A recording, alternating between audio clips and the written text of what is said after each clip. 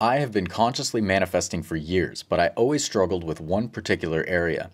This secret to manifesting took me from living in worry, lack, and desire to thriving in success and abundance, and it can do the same for you. In this video, I'm going to teach you this secret and give you a simple plan for using it to manifest your deepest desires. What is the secret? The secret to manifestation I wish I knew sooner is detachment. This practice or way of being may also be called letting go and letting God.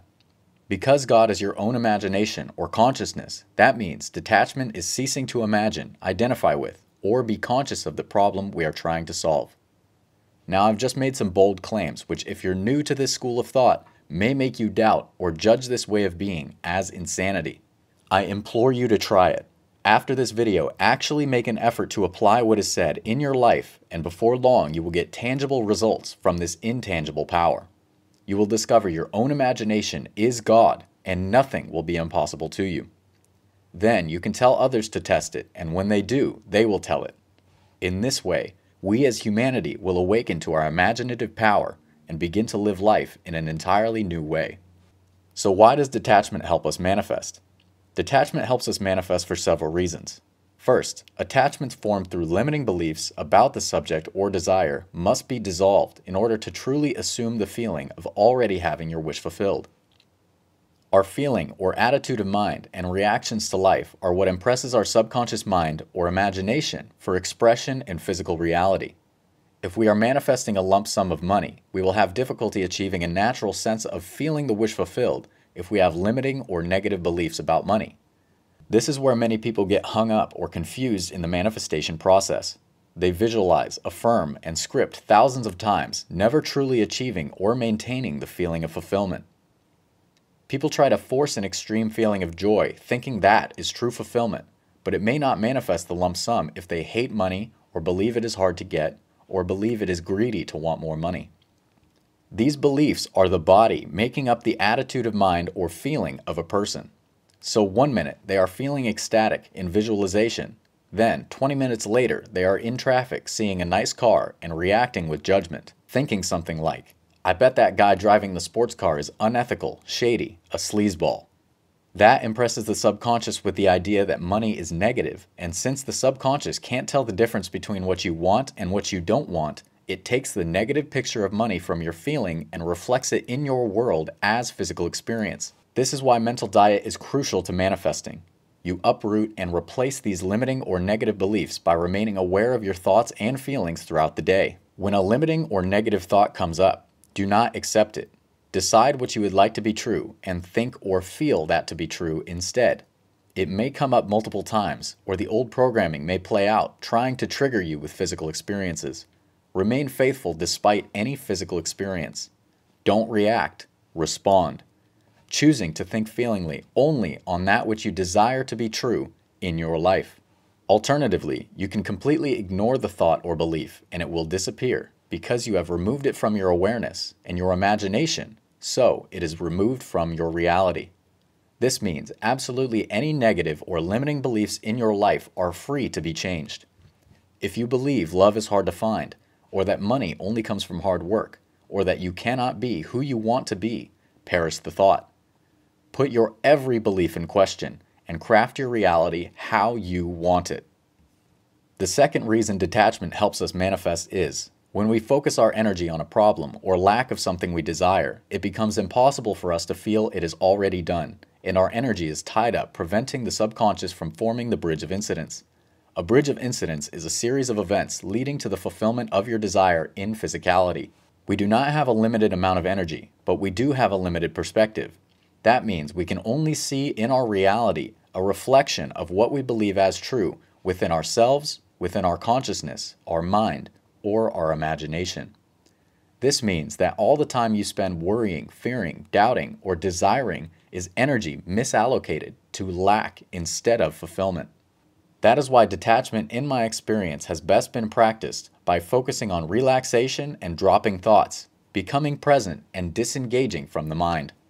Even if we do not consciously put our awareness on fulfillment, the feeling of relaxation is something we would likely experience after our desire is fulfilled.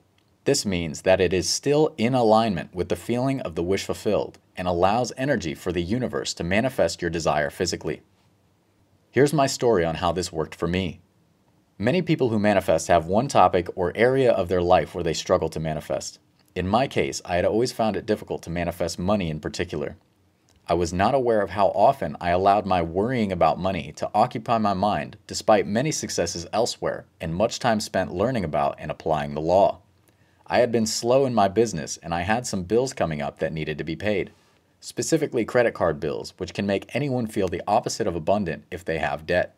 My worries range from thoughts about where the money would come from to even shame of possibly asking someone to help, especially when I teach manifestation.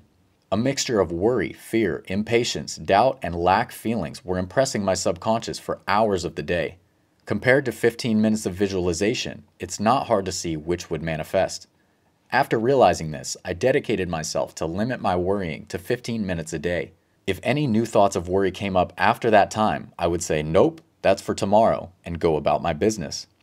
Going from hours of worry to 15 minutes is actually a huge difference for manifestation purposes. Or even if it didn't manifest, it's a huge improvement in my mental state of being. I prioritize relaxation and detachment by not even imagining or visualizing money, but simply relaxing, being present, and feeling calmly good for no particular reason.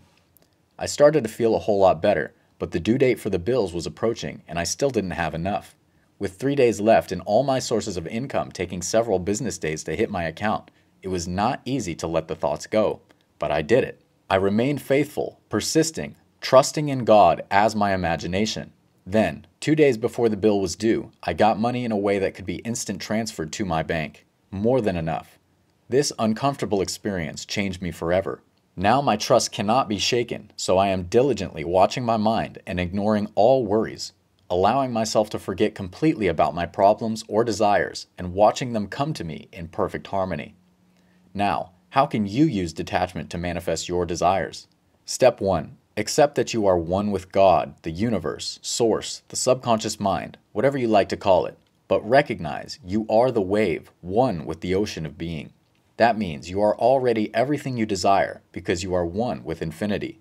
Step 2. Recognize that your good is inherent. It is not dependent on your visualizations, affirmations, or any other manifestation technique.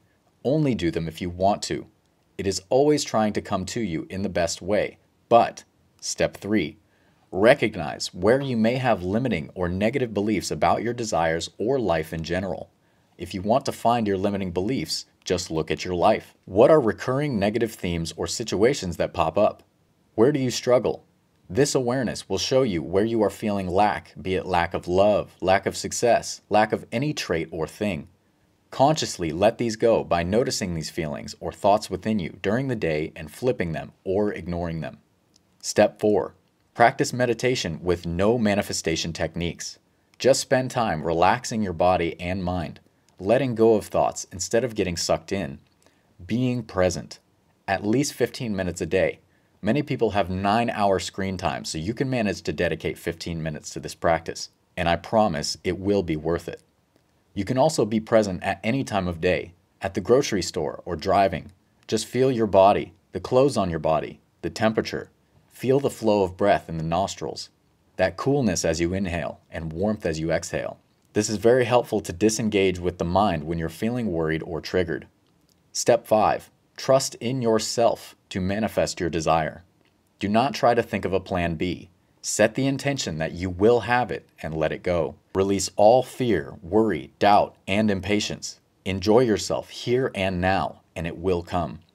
If you want an even deeper dive into all of this, check out the Detachment Mastery course. I'll leave a link in the description. As always, thank you so much for watching. I love you all very much, and I will see you next time. Take care.